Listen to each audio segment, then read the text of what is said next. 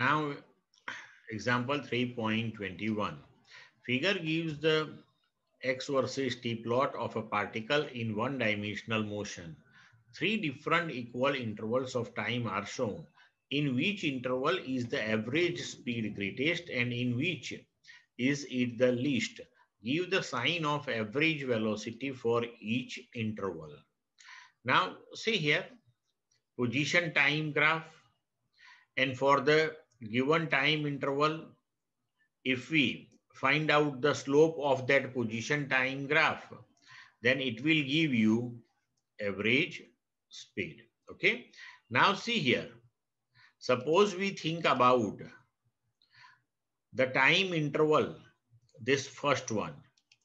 Then here see, during this time interval, for this particular part of the graph, if we find out the slope, then that small line is upward.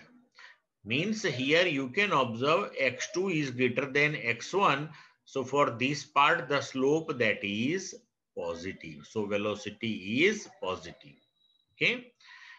Then for second one, here, this one is also positive one. But suppose you think about this third time interval, then this downward line. So here x2 is more negative compared to x1. So the slope that will be negative. Clear? So here in this region, velocity is positive. For second one also positive. For third one it is negative. Clear?